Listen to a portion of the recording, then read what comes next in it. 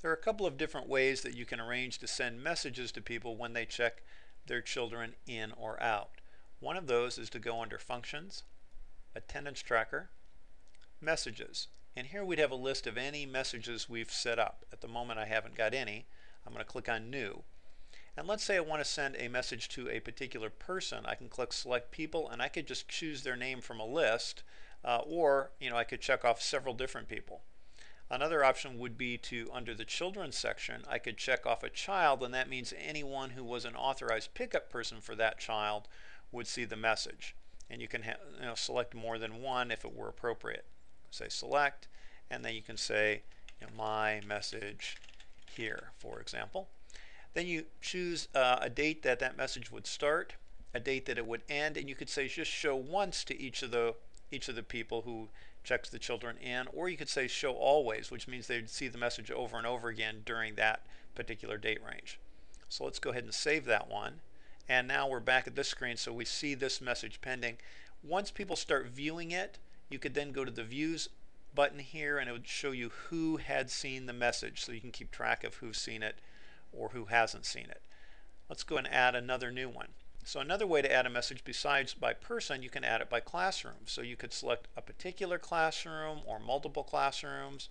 Maybe you want to say after school group has a field trip this Friday at 2 p.m. or something like that. And again, you have the same options with the dates and the show once or show always. We could save that one. Now we've got two messages on our list. We can go to New. You can also base a message on tracking. So any account who is marked with a particular tracking item. So you could send one to all the accounts who are marked maybe as a volunteer driver, saying, hey, I need drivers for a particular trip that's coming up. You could also base it on a child-related tracking item, such as sending it to everyone who is part of the art program or something like that, and then select, and then my message here, that type of thing. Another option would be to, let's save that, so now we've got another one here. We'll click New. Another option would be to send a message to everyone with a certain balance. So say anyone who owes you more than $25, your current balance is past due. Please pay at your earliest convenience or something like that. We could save that one. And we could even create another one. The last option is to send a message to everyone. All school reminder, carnival, Saturday, 3 p.m.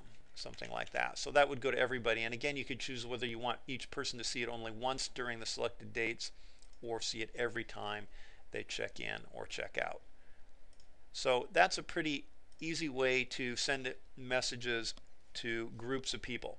Another way to do it is if you just want to send a message to one particular person, you could look up that family, like I have the Harrison family showing here, and you could click on that person's name. So I could double click on Vicki Harrison's name. I could click the message button for her, and now I can do any of those other things like I did before. I could select additional people, but it's then preset to send a message just to Vicki, and you could then say something like, Vicki, please stop by the office, or something like that. And again, you have all those other choices. We'll save, and we're all set with that one. We can exit. So you could do it on any person's screen. You could double click a name here. If it was maybe a neighbor or a friend who's picking the child up, you could go to the related people icon for the child. Let's say it was this neighbor. We could double click her name. You get the same button here, and now you're set to send a message just to the neighbor. And so that's the basic way to do it. You can either double click on a person's name, go to people related to the child and double click a name, or you can go under Functions, Attendance Tracking, Messages. And that's all there is to it.